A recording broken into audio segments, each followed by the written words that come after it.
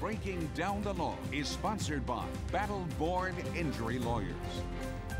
It was known as the California wealth tax back in February.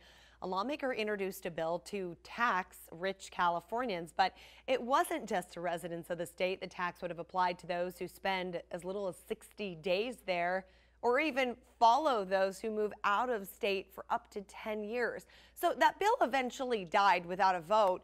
But as the new legislation begins in January, a lot of people asking whether this type of bill could be introduced once again. That state, of course, is struggling for cash.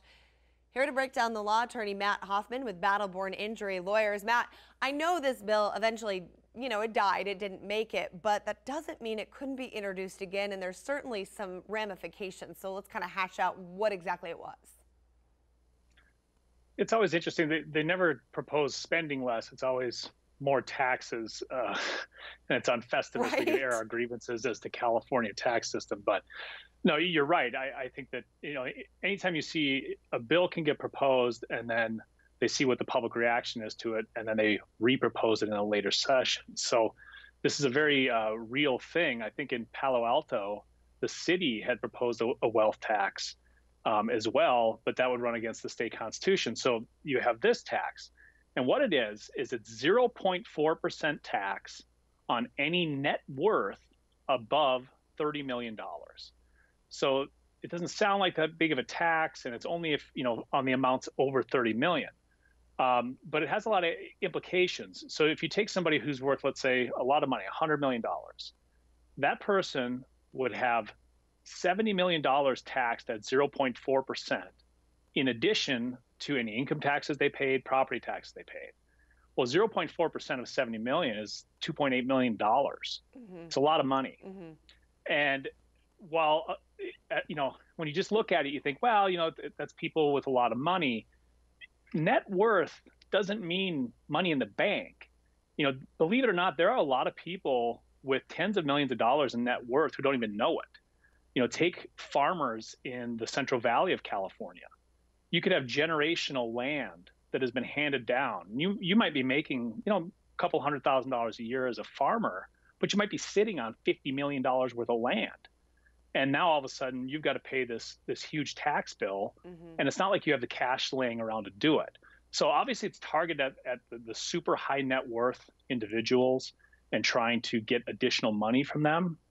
But it could affect others as well. And then where the bill is just crazy is it wants to tax out-of-state residents proportional to the time spent in California, as you said, above 60 days. So I ran an example. If you were worth, let's say we had a wealthy Nevadan, you're worth $100 million. You've done very well. You buy a vacation home in Southern California. Well, if you spend 90 days there, you'd be subject to this tax. And every year you'd have to write a check to the state of California for close to $700,000. Ooh. And that's for money you never made there. And so that's what really brought a lot of attention to this bill, of why it just kind of died on the vine as Sure. it was. Well, and you see a lot of very wealthy Californians leaving the state in droves because of the taxes. Now, whether you're jealous or wish you had that money yourself, it's kind of a moot point. The fact is that you have these people who are leaving. Elon Musk, for example, and he would be Yep. subject then potentially to paying up to 10 years in a state that he doesn't even live in anymore. Yeah, and I think that for that reason, this would just violate the U.S. Constitution. It wouldn't violate the California Constitution as residents, but for non-residents, you get the Commerce Clause, you get equal protection. There has to be some relationship between the tax levied and actual activity within the state. Yeah, and to just follow somebody and haunt them for a decade, I just don't think it would satisfy constitutional muster. So constitutionally, and that's what really this comes down to, is if something like that was even proposed here, we could go back and say the U.S. Constitution perhaps would not allow that, and so it wouldn't be enacted. Yeah, exactly. But I think that, from our perspective in Nevada, I think that if this bill is reproposed as to just residents, I think you'll see a continuation of this mass exodus. Mm-hmm. People like you mentioned, Elon Musk. I know Joe Rogan moved to Texas. He's got a huge podcast deal.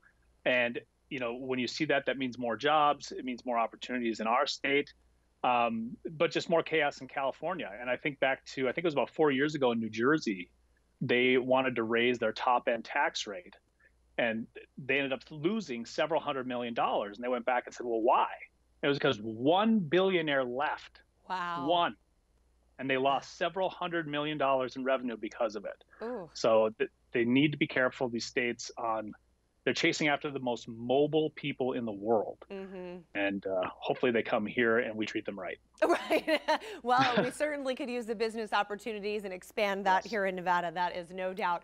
Matt, thank you as always for being here, and we wish you happy holidays, and we will see you as we get ready for the new year once again. All right. Happy holidays. Take care.